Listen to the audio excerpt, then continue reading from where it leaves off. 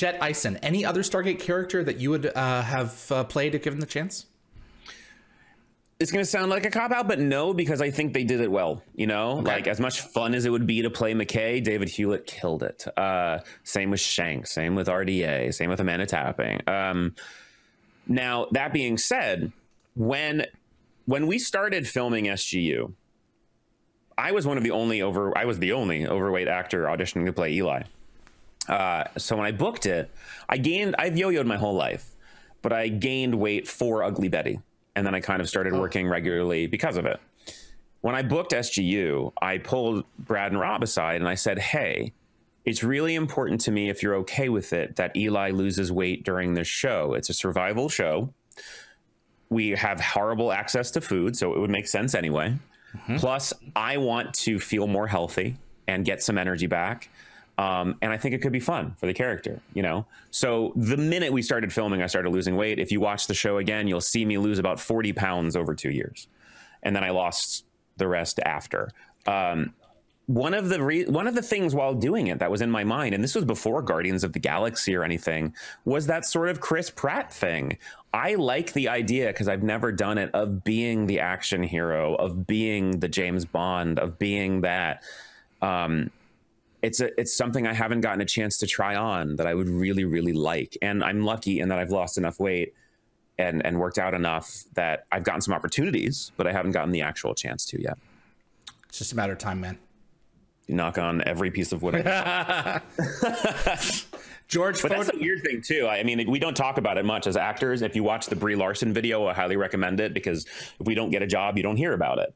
But some of the roles that I've been either close to or up for, it's really hard as somebody who loves fandom, who loves doing conventions, to not talk about it.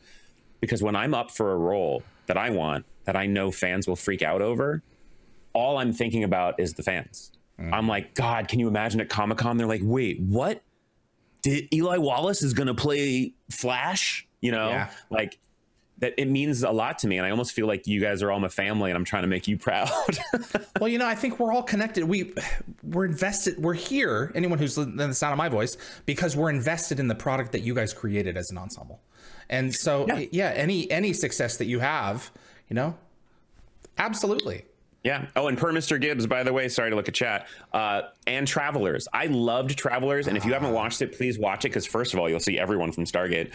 You sure will. But Patrick's great in it. Patrick Gilmore, he's always amazing. Patrick Gilmore in Travelers, I texted him maybe every episode saying, you are so good. Yeah. He's on the phone and you can't take your eyes off of him. Yeah.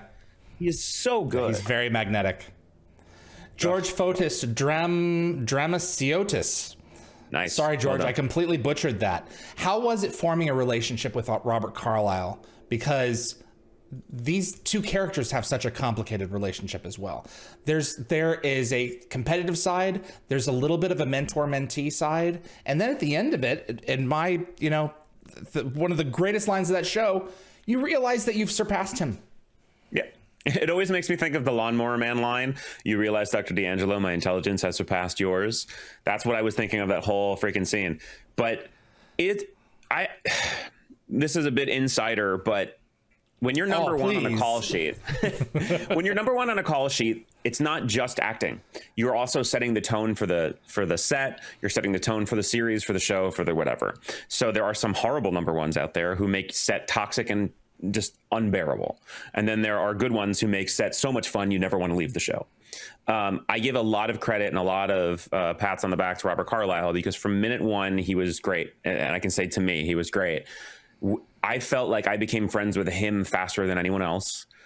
Even on planes, we would stay up having a drink, talking about life and about not even about the show. And I trusted him. I loved working with him. In full transparency, when I heard he was playing Rush, I was like, who? And I had to Google him. And I'm like, oh, I've seen his work. Yeah. But it's not like, you know, he was the most famous person in the world in my mind. But I respect the crap out of his work and him. And so I think that helped a lot, that sort of early friendship. And it sounds like fan service, but every single person, I would almost get lost in a scene watching them work. You know, it was distracting, but he did a really good job. A lot of credit to him. Having been #1 on a few things now, it's tough. When you're tired, you can't be tired. No, everyone's watching you and taking a lot of their cues from you. Yep. Stephen Ames, would you be game for another Stargate role-playing game session? Sure, absolutely. I love playing role-playing games, especially when I know them. As I said, I've been DMing a lot during the pandemic. I actually DM custom one-shots for people via my Twitch now. We're doing one tomorrow, actually, at 3. Okay.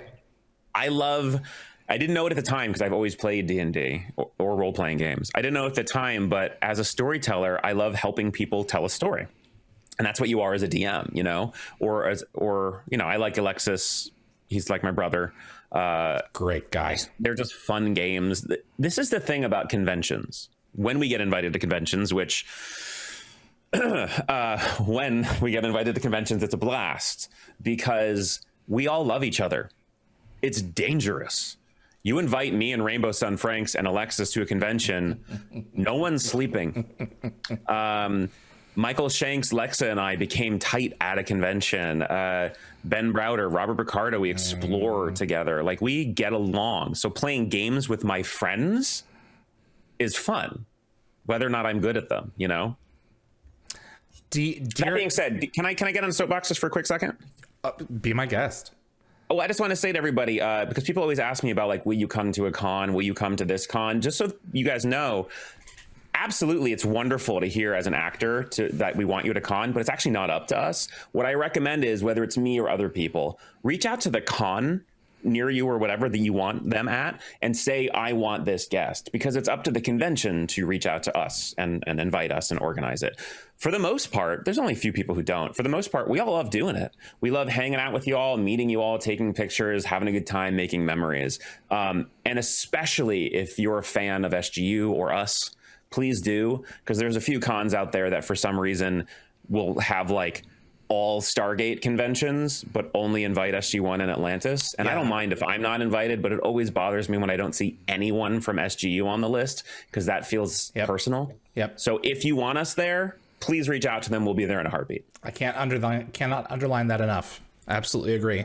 Dearna streaming. I have to know what this is. What triggered your love of llamas? Oh, God. So Deanna is one of my mods and because of Twitch. There's a running gag. So this is a green screen behind me. So there's a running gag that I'm hiding something, and it's somehow become about llama. It's because of Hamilton. There's a line in Hamilton where Alexander Hamilton, played by Lin-Manuel, says, "And on my life, Eliza." But every time I hear it, it sounds like, "I'm a llama lover." Every time. If go back and listen to it, it sounds like, "And I'm a llama lover."